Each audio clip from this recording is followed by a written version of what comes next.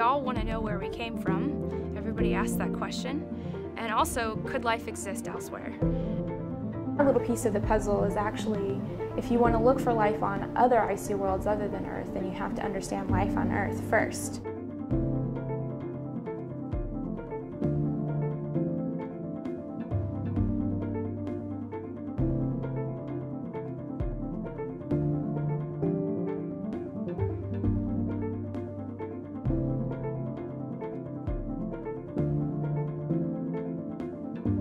It beautifully simulates how a hydrothermal system under the right pressure and temperatures would flow continually.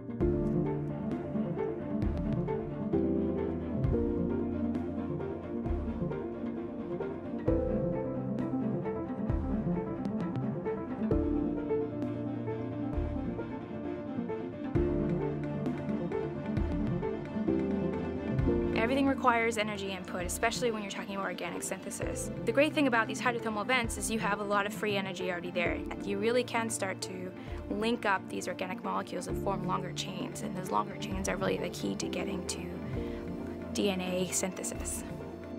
It's all worth it to really show how you can test these reactions almost to the same scale that you have on the bottom of the ocean. It's very rewarding to see it really come about and come to fruition.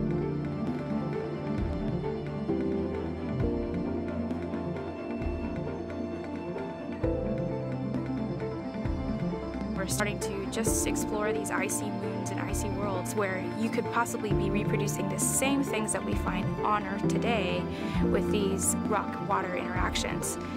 So it's important for understanding how do we search for life on other planets, and also how did life actually begin here on Earth.